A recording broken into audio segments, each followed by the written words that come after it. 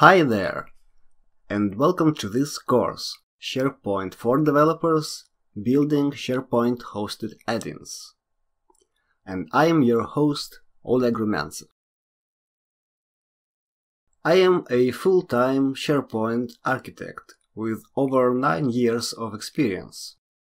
Hold several Microsoft certificates such as Microsoft Certified Software Developer, Professional Developer, and Technology Specialist. Most of them in the SharePoint area.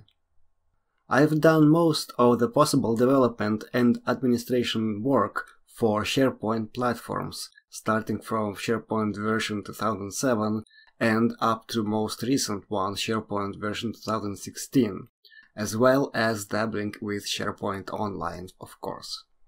The course you are about to view focuses solely on the client-side development, which is the recommended approach from Microsoft. And really, the client-side development model has expanded quite vastly over the past several iterations of SharePoint platform. And Microsoft has stated explicitly that it views the SharePoint Online and thus client-side development model as their priority.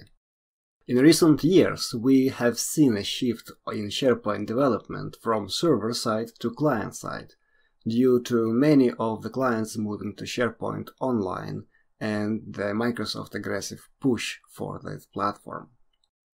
Microsoft gives priority to SharePoint Online platform as a service over the SharePoint on-premises. Of course, don't get me wrong, both are viable and valid options, and SharePoint 2016 gets the same kind of treatment as SharePoint Online, only a bit later. Microsoft works closely with community to develop more robust client-side development frameworks and tools. There is a PNP, Patterns and Practices initiative guided by guys and Microsoft and co-developed by many of the guys in SharePoint community. And really, it makes sense to invest in client-side development learning, given that Microsoft sees it as the preferred development method. The course is structured in a way that it provides theoretical knowledge first, and then, over a few videos, we start to introduce complementary hands-on video demonstrations with each topic covered. The course contains 5 sections. First one, SharePoint Development Paths, will provide you a brief overview of SharePoint development models in general and retrospectively.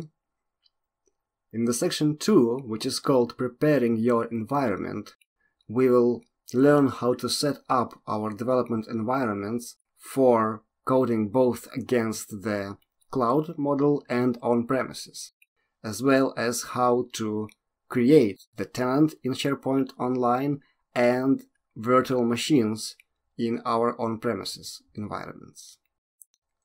In section 3, we will learn how to apply the most basic JavaScript customizations out of the box, without actually deploying any solution packages. In section 4, we'll start deploying solution packages which will alter the way SharePoint looks. Basically, we will be covering all the ways we can introduce custom branding to the SharePoint.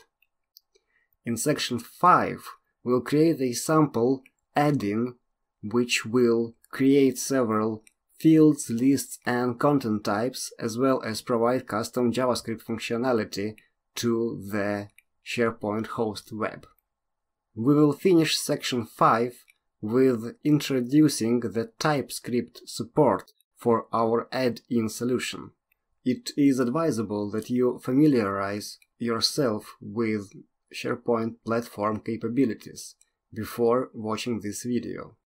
Also, a basic understanding or awareness of SharePoint server-side object model fundamentals is an advantage. And lastly, basic familiarity with JavaScript language is desired.